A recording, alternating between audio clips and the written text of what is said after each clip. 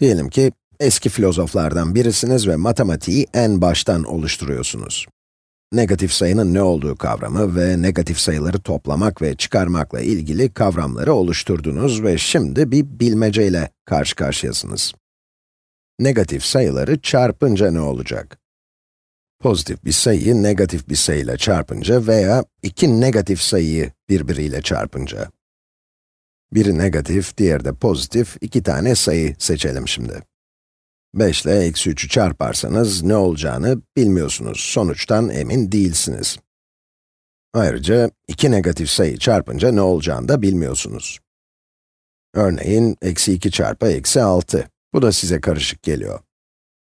Yalnız şunu biliyorsunuz, bunu nasıl tanımlarsanız tanımlayın, tanım, bildiğiniz diğer matematiksel özelliklerle ve çarpmanın özellikleriyle tutarlı olmak durumunda.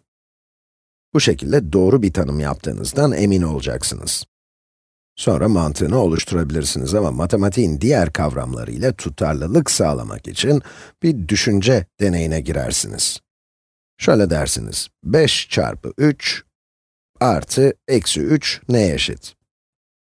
Negatif sayıları veya pozitifle negatif sayıları toplama felsefesini önceden bulduğunuz için eksi 3'ün 3'ün tersi olduğunu biliyorsunuz.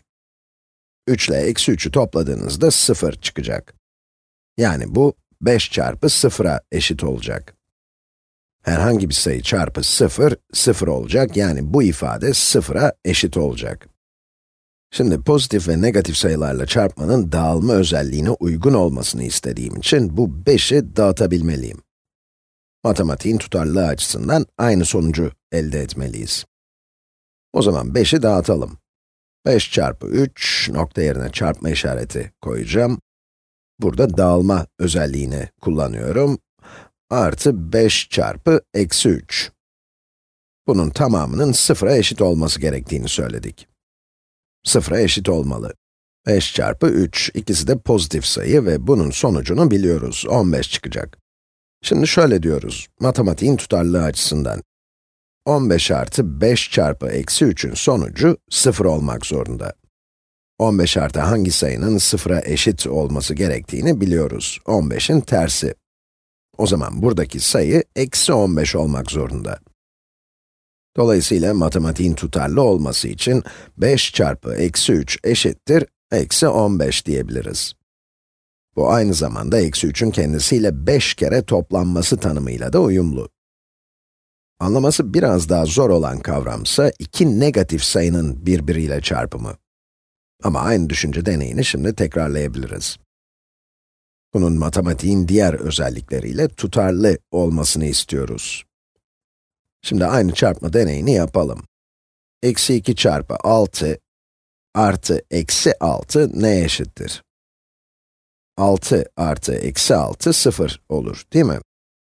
Eksi 2 çarpı 0, herhangi bir sayı çarpı 0 da 0 olmak zorunda.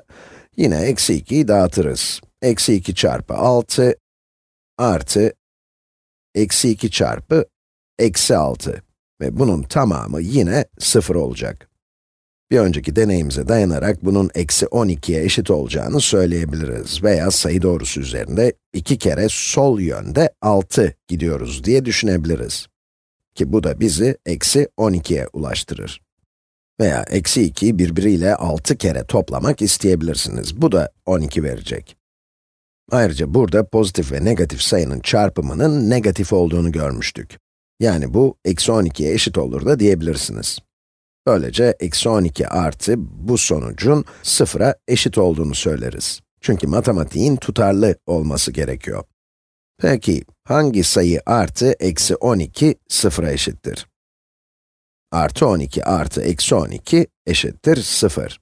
Yani bu sonuç artı 12 olmalı. Böylece bunun artı 12 olduğu sonucuna varırız. Burada bırakıyorum ve bunların neden doğru olduğunu kavramsal olarak açıklayacak birkaç video daha yapacağım. Hoşça kalın.